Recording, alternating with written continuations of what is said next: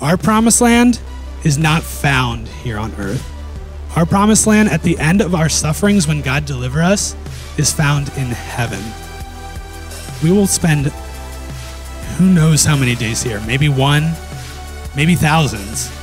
But I know at the end of my fight, when I walk to the end of my earthly battle, I will stand in eternity before my Creator, my Sustainer, and my Savior, who is Christ.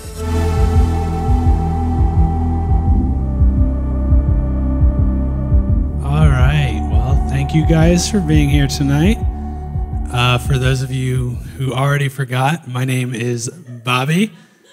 I am one of the 2 interns here at Elevate.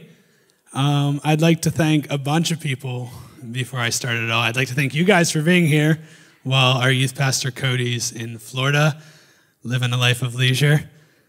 He'll be back next week, so we will miss him, but we are glad he's getting a well-deserved vacation. I'd like to thank Paul and Alyssa back there in the sound booth for being my chief troubleshooters leading up to this little talk here. Paul fixed so many problems for me, so I didn't have to worry about anything. I'd like to thank my parents just for providing me a Christian home where I could develop my own faith and be able to now do something like this, because I could not have done this without them raising me the way they did. I'd like to thank Becca for the interview earlier. I'd like to thank Bobby for also being a great sibling.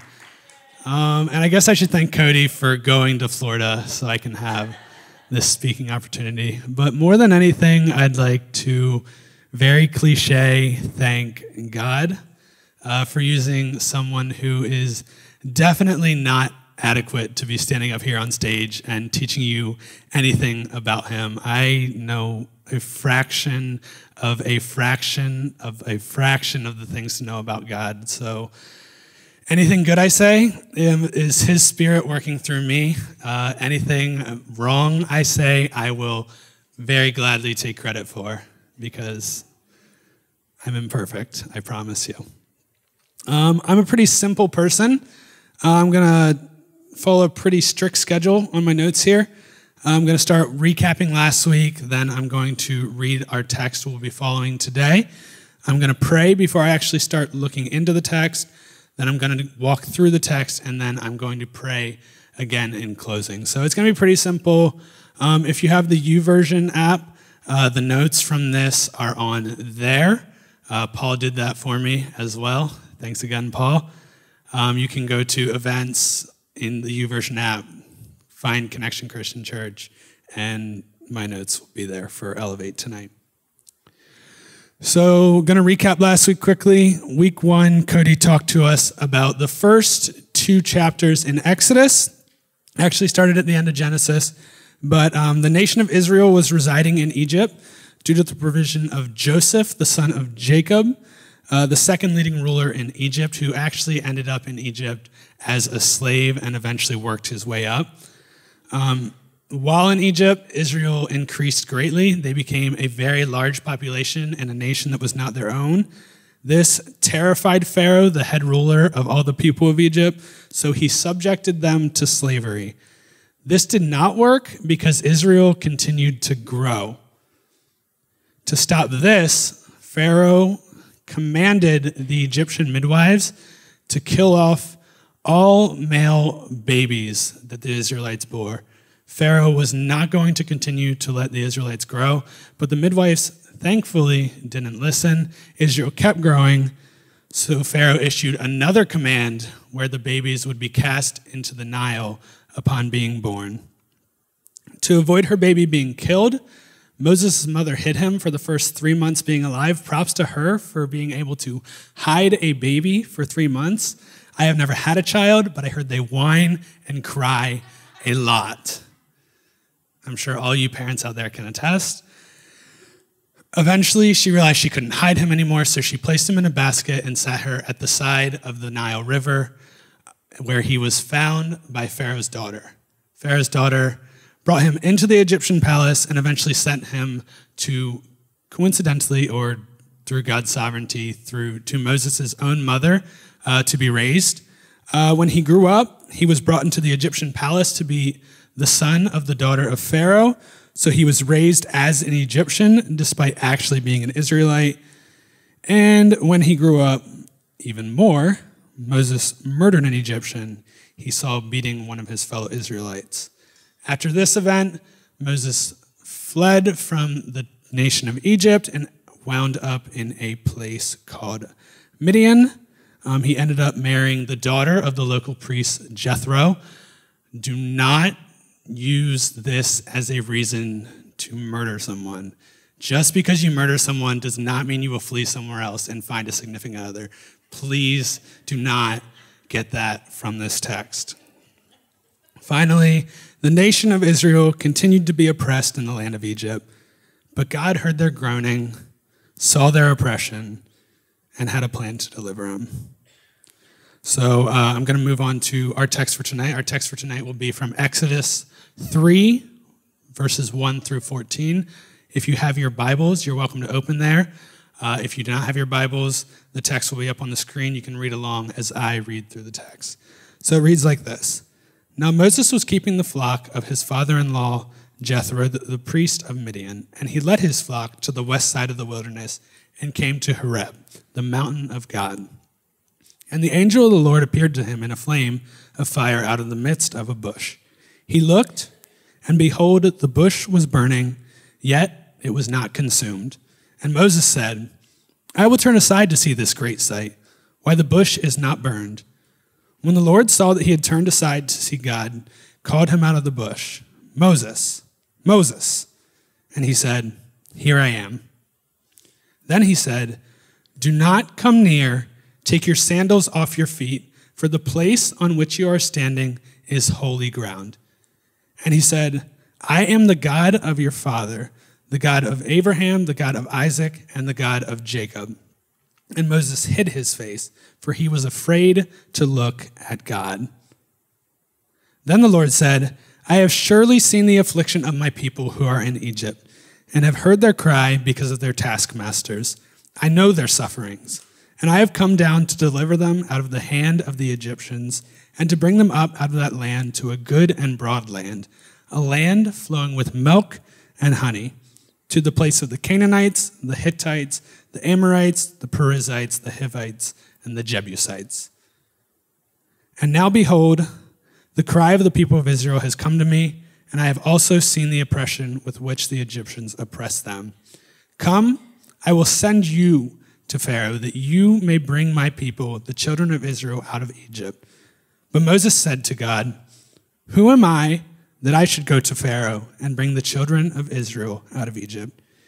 He said, But I will be with you, and this shall be the sign for you, that I have sent you. When you have brought the people out of Egypt, you shall serve God on this mountain. Then Moses said to God, If I come to the people of Israel and say to them, The God of your fathers has sent me to you, and they ask me, What is his name? What shall I say to them? God said to Moses, I am who I am. And he said, Say this to the people of Israel, I am has sent me to you. Will you join me in prayer? Dear God, we thank you for your words in Exodus, that they reveal who you are, that they reveal that you are with us through the greatest trials and persecutions. We thank you that you revealed yourself to Moses through many miracles, the one we're focusing on tonight being the burning bush. I pray that all the words I say tonight may be glorifying to you, and that this may not be about me, but that you may receive all the glory, and that your name may be made great. Thank you, God, for guiding us in our daily Christian life and for allowing us to serve you despite our inadequacies. In your name we pray, Lord. Amen. All right. So our series point, to remind you from last week, was that persecution produces purpose and power for the fight. I would like to hone in on one specific word there, and it is the word purpose. I think this text teaches really well through what I found to be the 4 events found here, what our purpose is as God's children. So the first of these 4 events is found in verses 2 to 6 here, and it is the burning bush. In verse 5, we see that God is the one speaking from the burning bush, and that because God is there with Moses, that place is holy. Verse 5 reads like this. Then he said, "Do not come near, take the sandals off your feet, for the place on which you are standing is holy ground." So because God has arrived, Moses was standing on holy ground.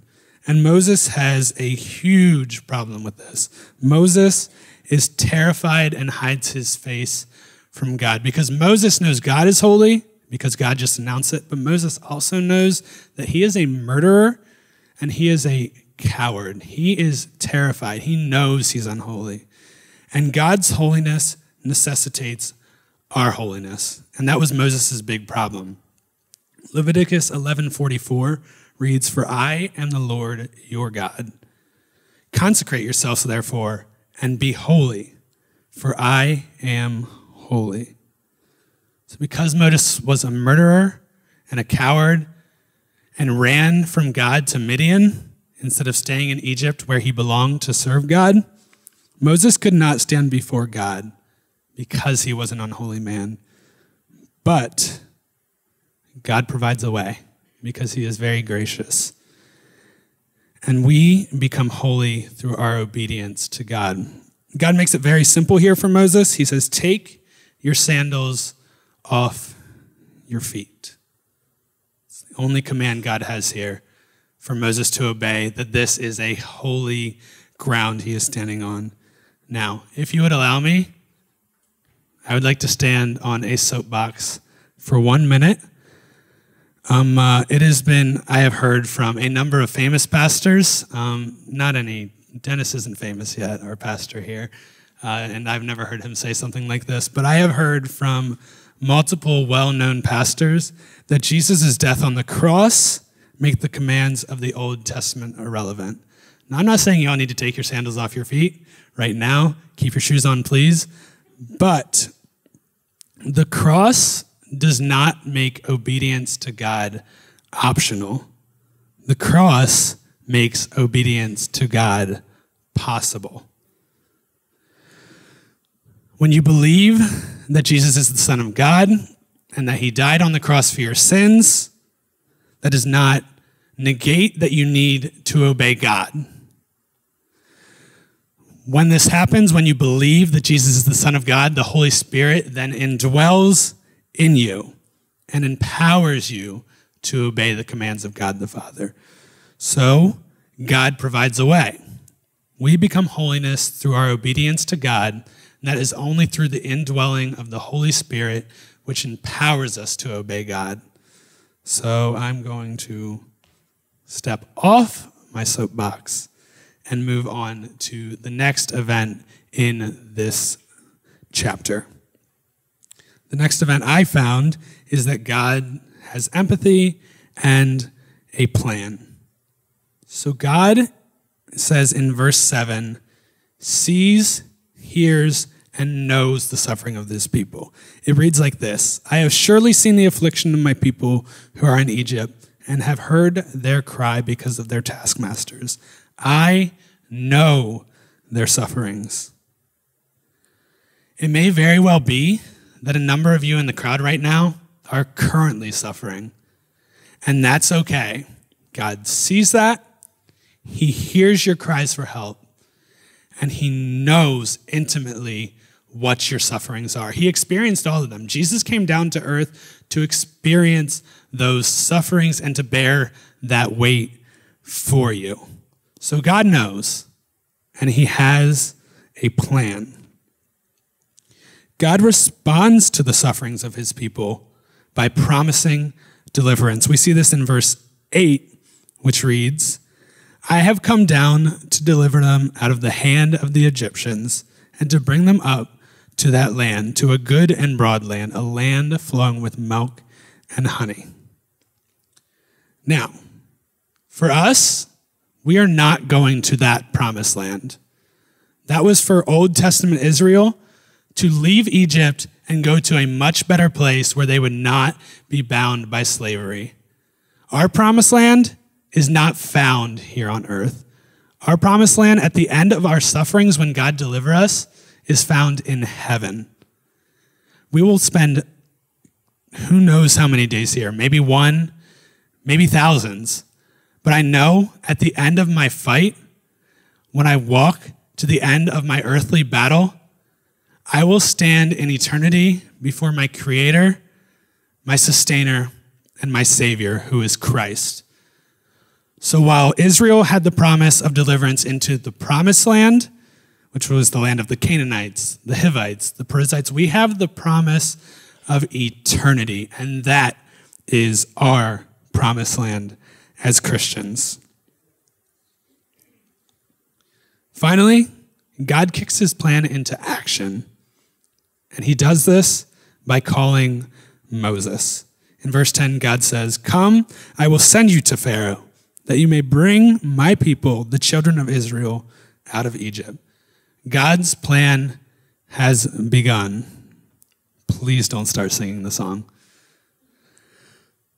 But the next event found in this chapter is that Moses feels inadequate to realize the calling that God puts on his life.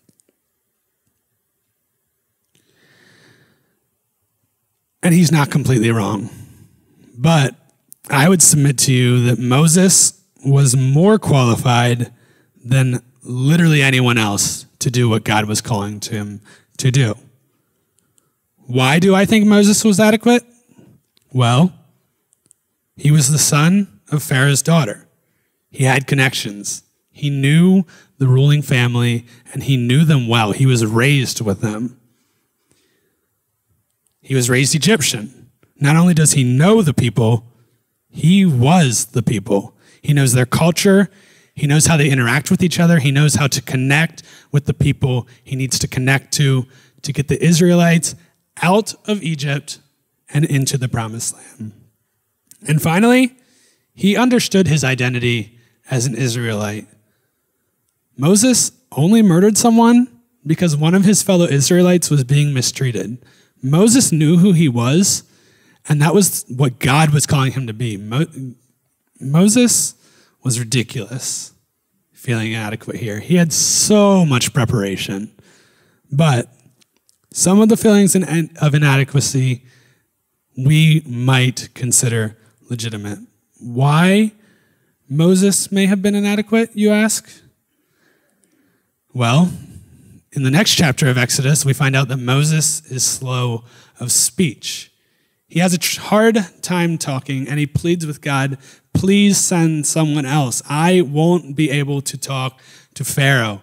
And if you want a stubborn and impatient ruler like Pharaoh to listen to you, you're going to have to be able to talk." So that scared Moses, and I'd be a little scared too. There was also the problem that Moses was a murderer in the land he was called to. But none of that really matters, because this story is not about Moses. This story is about God. In verse 8, we see that God was always going to be the one delivering the Israelites. It says, "I have come down to deliver them out of the hand of the Egyptians, to bring them up out of that land to a good and broad land." God has come down, not Moses. "You are here to do this. I am here to do this, and I will do this through you, Moses." So Moses' qualifications or Moses' disqualifications are not important. There's a pretty popular cliche Christian saying that says, God does not call the qualified, he qualifies the called.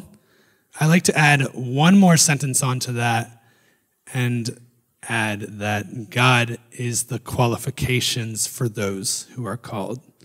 It is God's work, and he might very well do it through us, but he does not have to. God is more than capable of doing whatever he wants with whoever he wants, however he wants. God is in control, not you, not me, not any human. God is sovereignly in control, and his purposes will reach their ultimate end.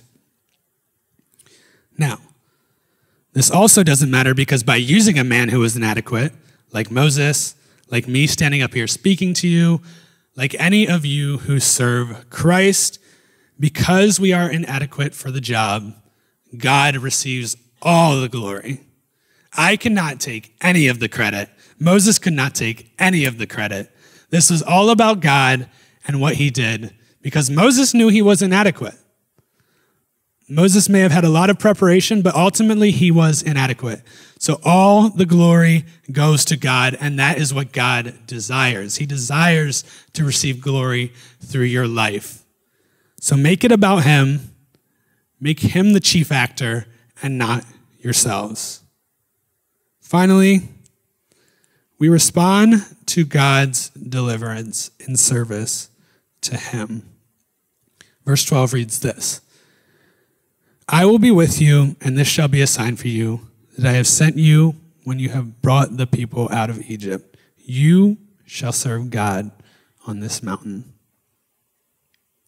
So God does his work, and we respond in service to him. That leads us to the last event of this chapter here, or at least this part of the chapter. I didn't cover the whole chapter because I didn't want to. I just like where I ended. It wasn't that I didn't like the rest of the chapter. I just found what I thought was a good spot to end. But the last event in this chapter is God revealing his identity. So first of all, to be sent by God, we must know who God is. Verse 13, Moses questions God. If I come to the people of Israel and say to them, the God of your fathers has sent me to you, and they ask me, what is his name? What shall I say to them? Moses knows that if he does not know who God is, he cannot carry out God's calling on his life. We must know who God is before we do anything for him.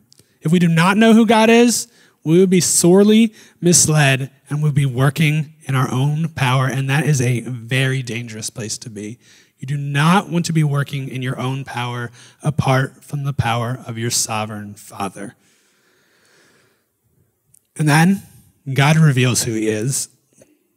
God says in verse 14, one of the most profound statements in the Bible, I am who I am. Now, what does this mean? This ultimately means that God will be who he is. He does not change in his perfections. What he is now, he has always been, and he will continue to be in the future. So we know that God is loving, he always has been loving, and he always will be loving. God is patient, he always has been patient, and he always will be patient. God is kind, God is all-knowing, God is almighty, God is in control, he always has been, and he always will be. So this is not about us. This is not about what we can do. This is not about what Moses can do. This is about what God can do, what he promised to do, and ultimately what he will do. So the point of my lesson tonight is that our purpose is to serve God and to give him the glory for working through us despite our inadequacy. Will you join me in prayer? Dear Heavenly Father, we thank you that you are glorified through our service to you, and that despite that we are weak creatures, very bent on our own glorification, that ultimately all things glorify you and that you are in control of that. And we thank you that you are in control. God, let us not think too highly of ourselves. Let us know that you are so much greater. Your purposes are so much greater. And let us see that through this story in Exodus here, God.